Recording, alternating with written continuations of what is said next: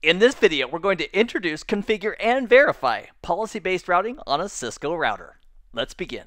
Policy-based routing on a Cisco iOS router is all about having special routing for certain types of traffic. For example, in our current topology, a packet that's going from R7 to R1 would go through the frame relay network up to R4 through its serial 1/1.478 subinterface. It would be routed then down to R5 based on the routing protocol and metrics that are in use, and then over to R3, and R3 would forward it to its final destination of R1. R1 has a loopback address of 1.1.1.1, and R7 has a loopback address of 7.7.7.7. Policy-based routing gives us the control to override the default behavior of the routing table. We could tell, for example, R4 that if traffic is sourced from the IP address of 7777 and it's coming in on the serial 1/478 interface, to go ahead and use R3 as the next hop for that specific packet instead of the traditional next hop of R5 based on the routing table. To implement policy-based routing is three basic things. Number one, we're going to create an access control list to identify the traffic that should be policy-based routed. Second, we're going to create a route map, which is a giant if-then statement that says, if traffic matches this access control list, which is identifying our interesting traffic for PBR, then I want you to go ahead and give special treatment. In our case, the special treatment would be saying set the next hop to be R3. And the third step is to apply our policy, and we do that with an IP policy command where we apply the route map to the interface where we want that router to look at all the traffic coming in on that interface to make a decision whether or not that traffic should be treated specially and policy-based routed or not. So let's implement policy-based routing based on any traffic that is sourced from 7777, which is R7's loopback. If it's coming in on serial 1/1.478, that subinterface, we want to go ahead and use the next hop of R3 if that happens. So our first step is to identify that interesting traffic by creating an access control list.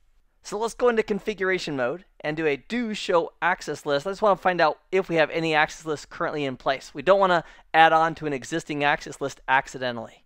And with no access list in place, let's create a single entry that's matching on any IP traffic sourced from 7777 going anywhere.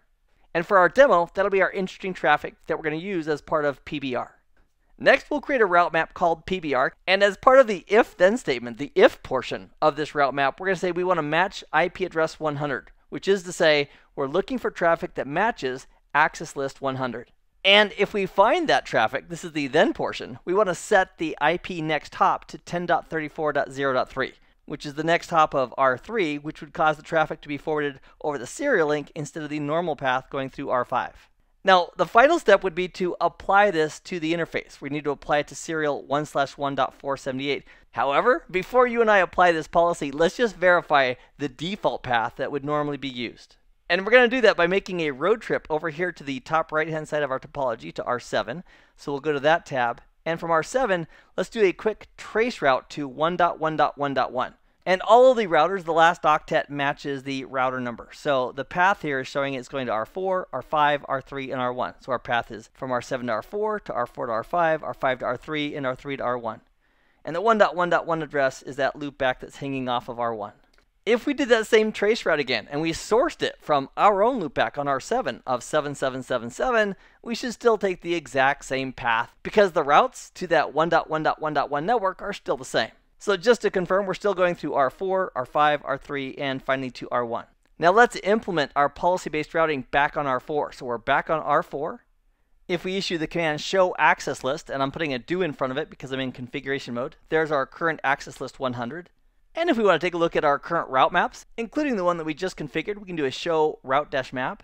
And now, for the final third piece, we need to go into that interface, serial 1/1.478, and use the command IP policy, the keyword route-map, and the name of the route map that we just created. And now, policy-based routing is effective for any traffic that's coming in on that serial 1/1.478 subinterface. We can verify our policy with a show IP policy command. And the show IP policy command indicates that we've got a serial 1/1.478 right here that has the route map called PBR applied, so that any inbound packets are going to be considered and compared against that route map. Another command that I really enjoy regarding PBR is the debug of IP policy. So let's turn that on right here on R4 as well. And that will show us the details regarding packets. Are they going to be routed normally, or do they match the ACL in the route map, and are they going to be policy-based routed? It'll give us all of that detail. And to test this, let's go back over to R7 on the far right of our topology And on R7, let's do a trace route to 1.1.1.1. Now, this traffic is not being sourced from 7777. So it should not be matching our policy map, and as a result, it's going to be routed normally through 4, 5, 3, and 1. And the cool thing is, if we go back to the console of R4, where we have our debug running, and here on R4, it's showing us that we had all this traffic that was sourced from 10.4.78.7. That's the serial interface of R7. The destination address was 1111, and the policy was rejected. Now, that sounds pretty bad, but it simply means that it didn't match the policy-based routing. And as a result of not matching the policy, it was forwarded normally.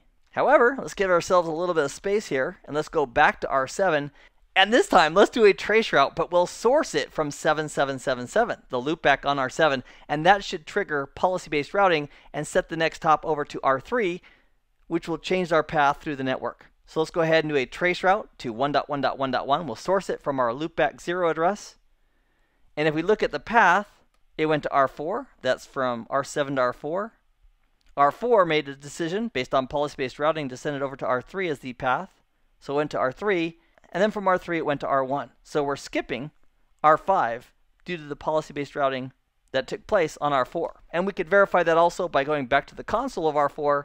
And the debugs indicate that the policy was matched and it was policy-based routed through the router, which caused that next hop to be R3, and that's why it took the serial path instead of using the traditional path through R5.